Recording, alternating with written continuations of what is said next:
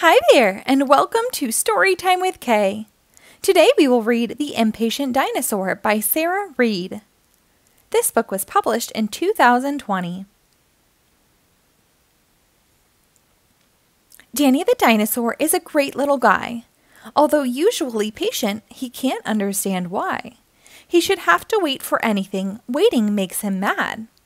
It's the main thing he complains about to his mom and dad.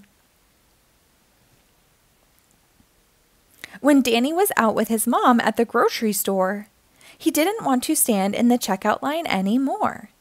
"Mama," he said, "why can't we just go to the front and pay? I really want to leave now so I can go home and play." His mom explained, "Danny, we can't just jump the queue. We have to wait our turn like good dinosaurs do." "But my tummy feels knotted," he said, "and my face feels red." "You're upset. Take deep breaths and it will pass," his mom said. After dropping the groceries at home, they went to the mall. Mom said if Danny behaved while she shopped, he could get a new ball. When they got to the toy store, it was closed for lunch break, the sign read. "I don't want to wait," whined Danny. "Can we go elsewhere instead?"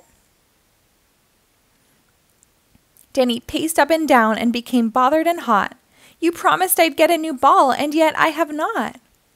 "It won't be long," Mom said. She was right. They soon opened the door. Danny forgot his upset as he bounced his new ball on the floor. Later that week, Danny was out with Mom and Dad in the car. "We've been here forever," he complained, "and haven't moved very far." "Be patient, Danny boy. Traffic's bad, but it won't last," said Dad. Danny huffed and puffed and said, "I'm fed up and I feel really mad." To cheer him up, Mom told Danny something to make him smile. "We have a surprise for your birthday, but you have to wait a while. I'm sure you will love it. If you're patient enough, you'll see." "You know I hate waiting," said Danny. "It makes me unhappy." "Give me a clue," Danny quizzed them, feeling excited inside.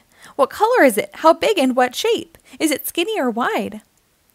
"These are excellent questions, but I don't want to give it away," Mom said. "You'll have to be patient longer until your special day." "Think about how great you'll feel once your birthday is here. If we told you now," Dad said, "your day wouldn't feel special this year." Danny thought about what they'd said, and he knew they were right. Waiting is hard, but he would try to do it with all of his might.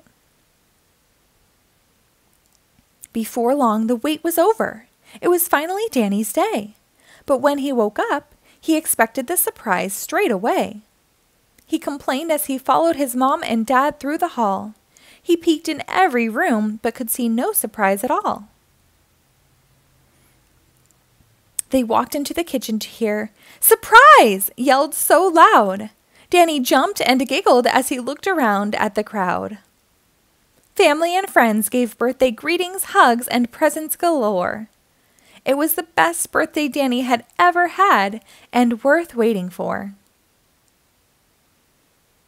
The end. Thank you for reading along. Be sure to rate and follow my page for new episodes posted daily.